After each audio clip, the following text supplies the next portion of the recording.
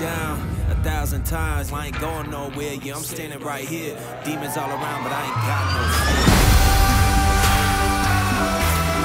All right, guys, welcome to the show. Got an exciting one here with Fantasy's first lady. We've got Gwen in the house, and we are talking about 6 fantasy football sleepers that we like, we love, and you guys must draft this year. I don't like hers. I'm going to be straight up. She might not like mine, but that's where we're going to have a fight. We're going to debate here today. What's going on, Gwen? Welcome to the show. Thank you. I'm really excited to talk about sleepers today. It's hard to top that other episode we just did, yesterday, which was draft, date, and dump. I know a lot of people enjoyed that episode, so it's going to be hard to top. But I mean, who doesn't want to hear about sleepers? I mean, there was a lot of sleeping going on with Deshaun Watson in that episode. Right? Yeah, I'm sure. If you guys did not listen to that episode, go back right now. It's called Draft, Date, and Dump. It's a good one. And I'm not a comedian by any means, but I was laughing out loud to my own jokes. It was pretty funny. So today's a different show. Again, we are talking about sleepers. We've got 6 of them for you. She's got 3. I've got 3. Before we do get into this, make sure you guys do secure the 16-round draft solution. Sleepers, breakouts, all the sleepers, breakouts, optimal players drafted each round, printable cheat sheet. Everything is there for you guys to crush your leagues. And of course, guys, join the Patreon group, patreon.com/FFcounselor. Gwen and I are going to give you direct access in there. Vlogs, talking football, waiver wire, in-season stuff, starts and sits, optimal DFS plays. We deliver that as well. Patreon.com/FFcounselor for amazing community, guys. You can't go wrong. We've linked it below.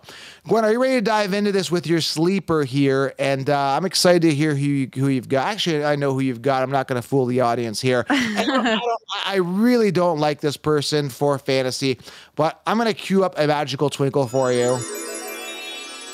Who is your first fantasy football sleeper?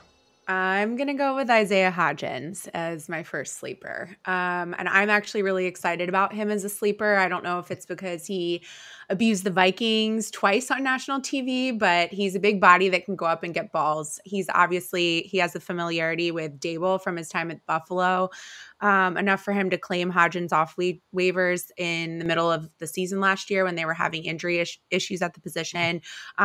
He's coming into the camps as a starter with the opportunity to box out Slayton, Campbell, Shepard, and Robinson as the wide receiver 1. So I think he's a good sleeper.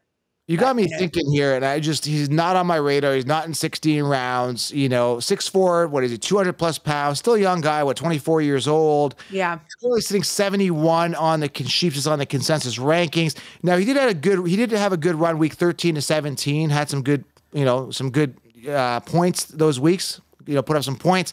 Again, not a guy that I'm excited about, to say the least. I mean, they did draft a young Jalen Hyatt, who is kind of known as a one-trick pony. I'd rather have Hyatt. I like the youth, the upside. Now, another thing that was a problem here is a 6th-round pick, this Hodgins guy. Again, just not a guy that excites me. So I think we have a totally different opinion on him. Yeah. Could he go off? Maybe. I mean, I don't like the other options there, but not a guy I like, but a guy that you like. So fair enough. I mean, you could draft him. We'll play against each other, and we'll see who wins. Yeah, agree to disagree. There we go. It's our first battle. Second guy here. I love this sleeper. Love him. Currently RB26-ish, which is crazy for a guy that's going to be primed for a ton of workload. The guy I'm talking about is Dameon Pierce. Now, someone was saying it's Damian Pierce, but it's spelled Dameon, so I'm going to stick with that, like Neon Dameon. What do you think? I mean, even if he says it's Damien, you're still going to call him Dameon, aren't you? And I'm going to pronounce it however he pronounces it, just like Bijan. Bijan. And the worst one is Rudy Gobert. They're calling him Gobert. I mean, the basketball player. There's no bear in there. It's Bert. Go-Bert. But everyone's calling him Gobert. I don't know. Just craziness. I disagree. All right. Dameon Pierce. Okay. Love him. And I got him in round 6 in a $2,000 buy-in league. Tons of upside. Just under 1,000 yards last year. Got hurt last year. I think it was an ankle near the end of the season. He's going to be the guy. They brought in Devin Singletary. Years to wow us. We're not wowed. Dameon Pierce is going to eat. You're getting an RB1. I'm looking at a 220 attempt floor yet again. Maybe even more. Love the upside, love the opportunity. Obviously, rookie quarterback, suspect wide receivers. There's some question marks. That's why his value is so good. Again, like I said, RB, I think RB 20th, 20 to 26, depending on PPR, whatever league you're in. Love him. Love the upside. People are sleeping on him. Dameon Pierce. Are you drafting Dameon or are you going to pass on him? And we talked about him on a previous show, the Texans did sign Singletary, and I think that's going to eat into his carries. And Good. He's coming off the ankle injury, which I don't really like. And but he's a solid value at his ADP if he returns to the form of the first half of the year. And in the 7th round, I don't mind someone like Pierce, but someone like Isaiah Pacheco, I think, is going to have a better year than him. You could. He runs hard. Pacheco does run hard on the Chiefs. Good runner. All right, let's move on to your number 3 here. Who do you have here as your your number 2 sleeper, 3 overall on our list? Who do you love here at the sleeper position or a sleeper? I'm going to go with David Montgomery for this. Okay. I feel like actually every show I pick another Lions player, but I really just love that offense. The Lions paid Montgomery before draft night where they moved Swift and they drafted Gibbs, and that investment's going to ensure that Montgomery is receiving touches. I think he will most likely take over the role Jamal Williams vacated while Gibbs takes over Swift's role. I like Montgomery because with a mediocre offensive line over the last few years, he was still able to run efficiently. I'm excited to see how he does with a competent offensive line, not to mention the Williams role came with 17 rushing TDs last year. So you're high. I like him. So you're high on Montgomery this year. Yeah, I'm high on Montgomery. I don't care for him. Again, he's been lackluster to say the least, had his share of injuries throughout the years. Maybe it was the offense. But yeah, he definitely could take over that Williams role. But I think too many people expect him to take that role. And I think because of that, it's not going to be as anticipated. So many things happened the year before, and people compare that and think it's going to work out the exact same way. I don't think so. I mean, they really, aimed high and they got Gibbs. It was a controversial pick because you're paying Montgomery 3 years, 18 some odd million, and then you get Gibbs with your first pick. You have other options to get. They believe in Gibbs, and I've said this before. I sound like a broken record. They want Gibbs to be what DeAndre Swift wasn't, and he's so much better, right? And you get Gibbs in the 3rd round, and I think talent rises to the top. And yes, I see Montgomery maybe even starting the season off as the starting running back. And yeah, he's a sleeper. I think he maybe even surpasses Gibbs. We don't know. But I just think the talent with Gibbs is there. He's ultra explosive, dynamic playmaker, and you wouldn't draft him with your first overall pick so high in the 1st round if you're not going to use them. And there's tons of volume to be had for both these guys. So 400 plus attempts. They're going to run the ball a lot. I'm excited for both. I think, I hope David Montgomery doesn't dip into Gibbs because I got him on my team. So we'll see how it goes. Yeah, we'll see. All right, next one here is my sleeper here at the quarterback position. Hustle Russell Wilson. I love him. Boo. Why don't you like Wilson? I mean, why don't you? Because I think when I sent you this, you weren't happy about it. What's the deal? Why don't you like Wilson? I mean, he's one of the greatest in the past 10 years anyway. First, I think calling him a sleeper is funny because I'm sure his team wishes he would be a sleeper on the plane rides.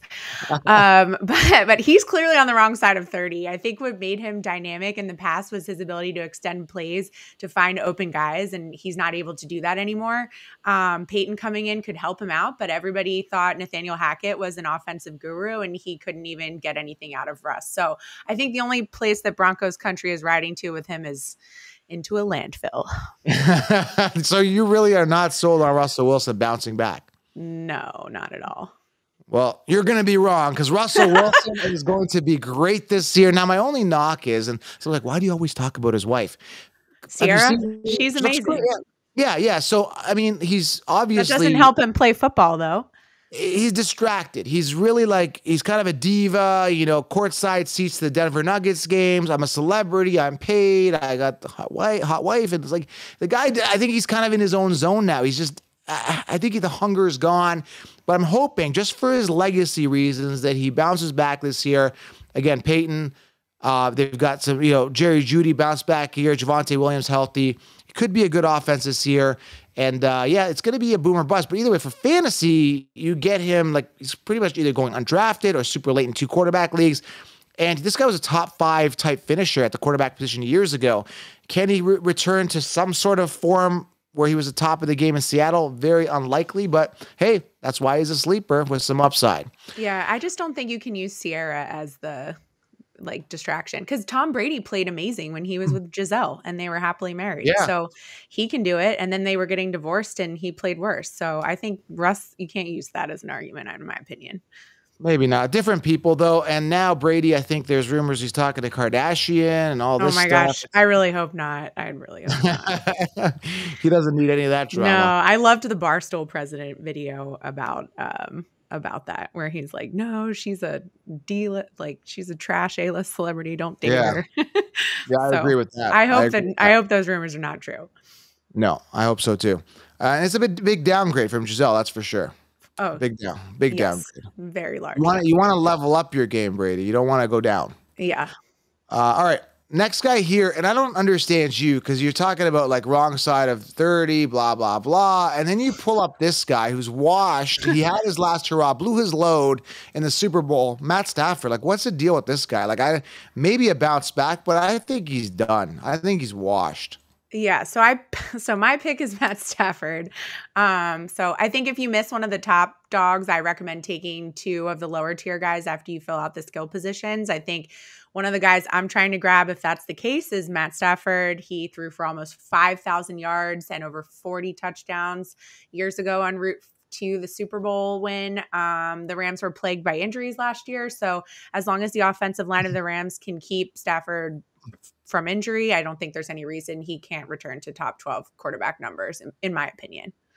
Yeah, I mean, he's got some weapons: Van Jefferson, Higbee, a healthy Cooper Kupp, Cam Akers. There's some really good weapons around him. Definitely a safe guy. I just get a little bit hesitant on quarterbacks that had years to wow, short out wow. Denver comes into the Rams territory, build a superpower team offensively, defensively, wins the Super Bowl, gets hurt last year. And it's like, I just feel he's had his last hurrah. Could be wrong. They still could look good this year. But I don't know, man. Stafford just doesn't do it for me. He doesn't excite me. He doesn't give me the Deshaun Watson massage type feeling. Like, I don't get that when I think of Matt Stafford. I really don't. But Russell Wilson, you do? Russell Wilson, I get that. Yeah, a little bit. Not really. Maybe as a backup with some upside. But other than that, no. There's no Deshaun Watson excitement here with Matt Stafford for me. Okay. All right. So you like them, and again, I could be wrong, completely wrong, but these are your picks, so I'm not here to criticize them. Okay. All right. So, well, I am a little bit, but all right. Next one here, my final sleeper. I absolutely love him. He's not so much a sleeper. He's coming off rounds like 4 or 5. I don't think he'll fall to 6 in 12-person league. Is a guy that you actually in our last episode said you're willing to date him. You want a cougar on him. He's 21, right? He's a young guy. You're gonna cougar him. He's cute. We're talking Drake London. I like him. He's a wide receiver 1. Currently sitting as like a wide receiver 21 on the Conchiefs' rankings. I mean, had a mediocre year last year. I mean, no way but up. The rapport is gonna be built up with him and Desmond Ridder. There really is no way but up for him this year. Again, Kyle Pitts, years to wows were out wowed. Bijan's there. Bye, Jan. And maybe, that's going to distract the defenses, open things up, right? Again, the big question mark here is Ridder, but I still like the value. You're getting a wide receiver 1 after you've gotten your workhorse running backs and not invested in a wide receiver early, and he's your wide receiver 1. But again, he's got some question marks based on quarterback. What do you think of Drake? Are you going to be drafting him? I'm sorry, but Desmond Ridder is not a serious quarterback. I cannot, in good conscience, take anyone depending on that man to get them the ball. London is a solid big body receiver that isn't stretching the field with his speed. I think he's going to have to work the middle of the field and go up for contested catches. Accuracy is super important on those, and I don't think Ridder has the arm to make him effective, especially with Pitts there also needing to get the ball and be fed. So, well, I think it's just going to be, it doesn't have to be an accuracy thing. I think it's going to be a sheer volume thing. So as long as he just keeps feeding them, we get those targets. We saw targets starting to get an uptick at the end of the season. I don't know, man. It's going to be a tricky one. Obviously, the value is depreciated. That's why he's more of a sleeper at the wide receiver position because of the question marks with Desmond Ridder. But a lot of players have, question marks. Anthony Richardson with the Colts, right? Is Pittman going to be viable, right? There's so many situations where these rookie or young quarterbacks or quarterbacks do situations. It's a weird year like that. So at the quarterback position. So I don't know. It's a tough one. I believe in the talent of Drake London. Obviously, a first-round pick. I think he was 8th overall last year. He's going to be used. And I don't think he was even scratched the surface on his talent last year. So it's going to be definitely interesting. For sure. And there you have it. I mean, those are our 6 sleepers. It seems like the audience loves it, Gwen, honestly. Good. I think they were cheering for my picks, not so much yours. We'll see about that. Drop your opinions in the comments. All right, guys, make sure you guys grab the 16-round draft solution. Smash that thumbs up, guys. Subscribe. And of course, patreon.com/FFcounselor for direct access to us and exclusive videos and waiver wire and in-season and starts and sits and all the fun stuff, optimal DFS, everything you need. Amazing community. Patreon.com/FFcounselor. Go join right now. Thanks, Gwen, for coming on. We're going to keep pumping the content out to you guys. Gwen's going to be on more often. She knows her stuff. She's a football player, and I'm an armchair quarterback, so it's a good combination. Yeah, quite the combo. All right, Gwen, we'll talk soon, eh? Yes, very soon. Have a good day, guys. Bye, everybody.